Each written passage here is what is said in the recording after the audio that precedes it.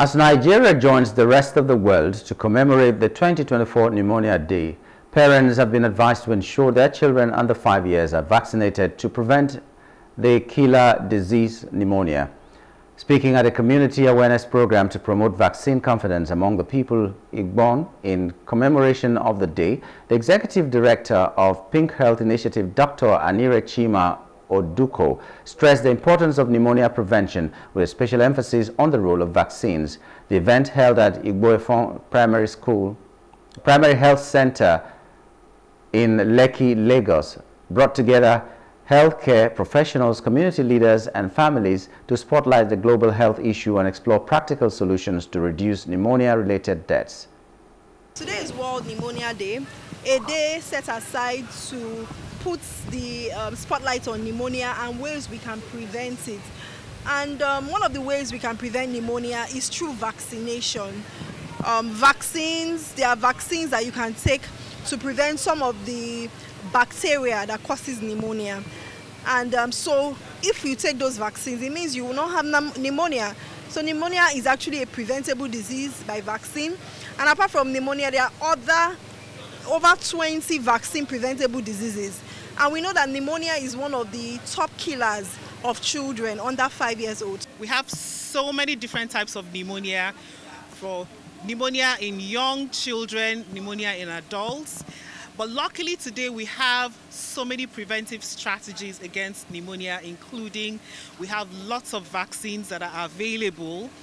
And we also have treatment for pneumonia. So today we want to bring to the fore, to the public, the information that they need to have to protect themselves from pneumonia. Things like when you have a cough, cover your cough properly with your elbow.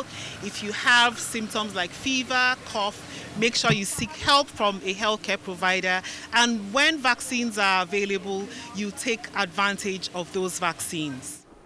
According to the World Health Organization, pneumonia is one of the leading causes of death among children under 5, claiming more than 2.5 million lives each year.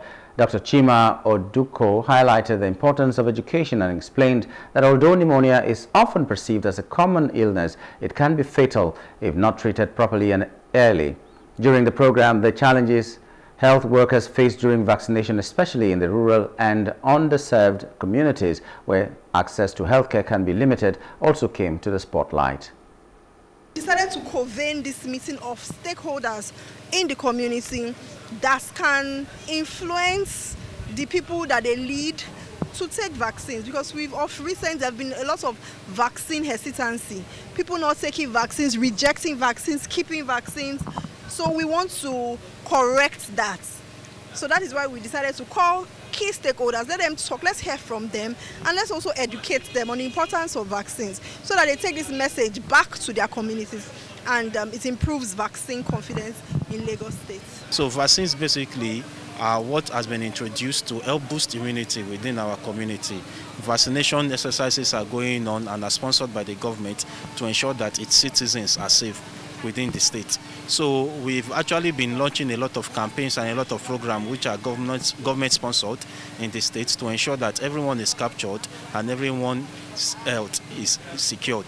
So currently we are also having our integrated supplemental immunization activity where vaccines for yellow fever, measles and the human papilloma virus are currently being administered to different populations and age within the society. We also carry out stakeholders meeting where you call the key community gatekeepers, people that you know that are influential, that people say he gets mouth there, people that can speak to people and they listen to them.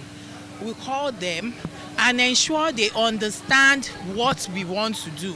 They understand the benefits of immunization to the community members, how it provides herd immunity for their community members such that people don't get sick after vaccination. So after doing all this, if we still have an individual, you still have some schools that maybe even the head teacher or the principal that is rejecting, that will say, all the parents said no. So you need to educate that head teacher or the principal and you appeal to her conscience so that she will be a change agent. Hello. Hope you enjoyed the news. Please do subscribe to our YouTube channel and don't forget to hit the notification button so you get notified about fresh news updates.